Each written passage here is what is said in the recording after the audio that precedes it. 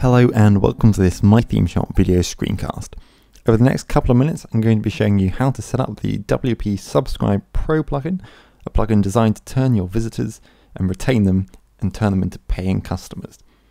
First thing to do is to head over to the member area at mythemeshop.com/go/member, and from there you want to select your active premium resources and just scroll down to the bottom where you'll find your plugins located and find WP Subscribe Pro, and you want to click download plugin files,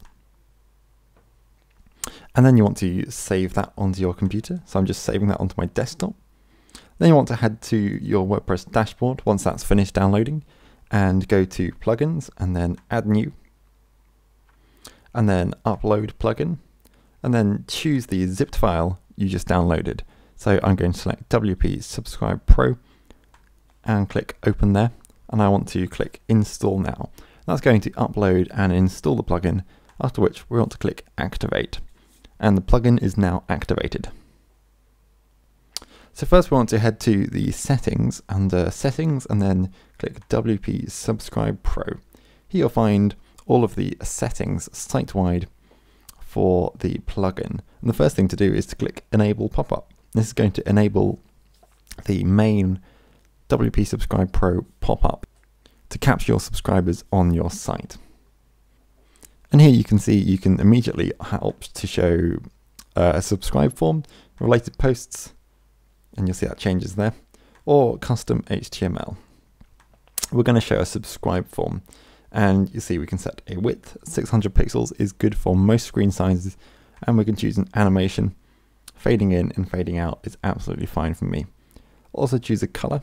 I might set this to a nice default red, and you can also set the opacity, so I'm just going to set that to 0.8. As you click preview pop-up, you're going to see immediately what that looks like. So you can see we have the newsletter subscribe form, the red background, 0.8% opacity. Perhaps make that a little bit stronger, and we can see the effect of that immediately there. If you click to the next tab, you can set the pop-up content. Here, the first thing to do is to see the 4 different subscription services you have to offer. So FeedBurner, MailChimp, GetResponse, or Aweber.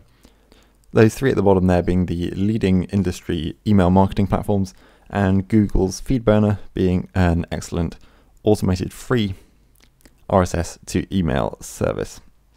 So the first thing I'm going to do here is show you how to set up WP Subscribe Pro using FeedBurner. And to do this, you need to find your FeedBurner ID.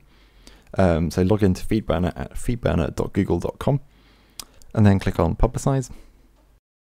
And then click on Email Subscriptions and activate that if you haven't already.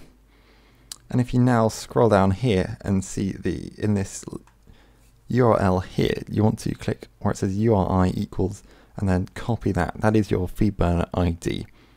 So you can now go back to the plugin settings and just paste that in. And you can then change the text, the title, and as well as the email placeholder, button text, success message, and error message, and footer text. Also change from a set of predefined colors. So if we perhaps wanted to make this this grayscale, but as well as these predefined color sets, you can also change those individually with each of these options here. And again, you can preview the pop-up. Except now, if you fill in an email address there and click sign up now, that's going to send you to my FeedBurner account. I'll just quickly show you through the next tab, the pop-up triggers. You can choose which pages to show this on. So front page, single post pages and other post types, archives, search results, and 404 not found, as well as when a visitor enters, and you can choose a time delay, when a visitor reaches the end of a content, and when the visitor's about to leave, so when they move their mouse out of your site. That's known as exit intent. You can also set the pop-up to only appear once for each visitor until a cookie expires after, say, 14 days, for example. And you can also reset those triggers, and you can just tick or untick those to set the options as you want them. Going on to single posts, you can also add a subscribe form. And you can have that before or after your post content, or using a shortcode. We'll just leave that to after, and you can just click that button to copy the form settings from your pop-up. And again, you have exactly the same settings. So you can load a predefined color set, perhaps use the alternative one there. And you can also use this shortcode to display the subscribe form on your posts and pages. So let's just save that to see what that looks like. If we now just load up our site, then we're going to see if we move our mouse away from the middle of the page, as though we were leaving the site, you'll see that the subscribe box automatically pops up. And if we enter that email address, that's going to take us to FeedBurner. And you can see that that's working, because without an email address, that's bringing up FeedBurner's own error code there. Also, if we head to a post and just scroll down to the bottom, you're going to see we have the subscribe form that we just set up there. And that again is also working how it should, as we can see from the FeedBurner error code there.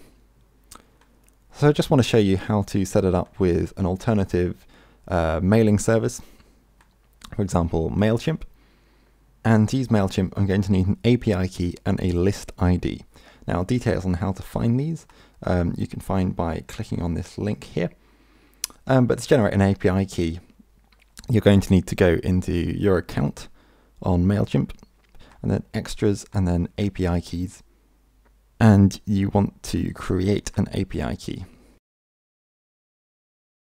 And then you just want to copy that there and paste it in to the option there for your MailChimp API key. And you want to click Find Your ID for details on how to find your ID. And we can see for this one, we need to go to Lists, and then go to Settings. And if we scroll down, then we can copy that unique list ID, and again, just pop that into the field there. You can also opt to include a name field and a double opt-in notification, which is required in some countries, which is a feature that MailChimp offers. And you can see that just adds, for the name field, an extra field there. You've got the same options as before, and just click Save Changes on those. And now you're going to find that your pop-up content will shoot you to the MailChimp. For get response, you've got the same two links here. You need an API key and a campaign name, and you've got those two links, which will show you how to find those. And for Aweber, you just need your list ID, and there's a link to tell you how to find that. Now I just want to show you quickly the other pop-ups you've got available. You can show related posts by checking this radio box from subscribe form to related posts, and then heading to the pop-up content tab, and you can see we can set it to say before you go you may be interested in these posts, and again set different colors, and you can show post categories or post excerpts, and that is the example. So we can perhaps change the background color there to a blue, perhaps to suit our site better.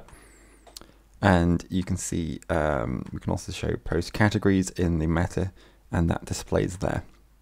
You also have the option to show custom HTML or shortcode, and again you can just head to the pop-up content field, and then you can see how that looks.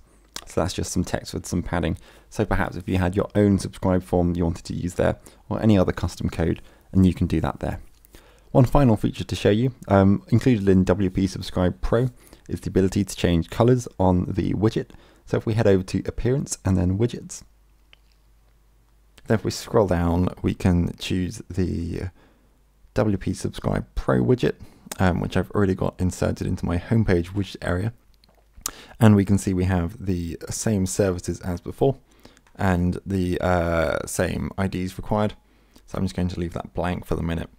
You can of course set up how you want, and you can change the labels as before, but also the colors, and you've got these two predefined color sets, as well as the option to set them individually to match your theme. And just click Save on that, and if I now just head to my site, then you'll see I have email subscription blocks with the colors I selected just now, WP Subscribe Pro is a really powerful plugin which you can use to power up your site. You've got those options which set the global options. You've got the options for individual posts, and you've also got the shortcode and widget for displaying the pop-up and sign-up box throughout your site. Any queries, then head to community.mythemeshop.com and one of our support team will be more than happy to help you. And thank you very much for watching.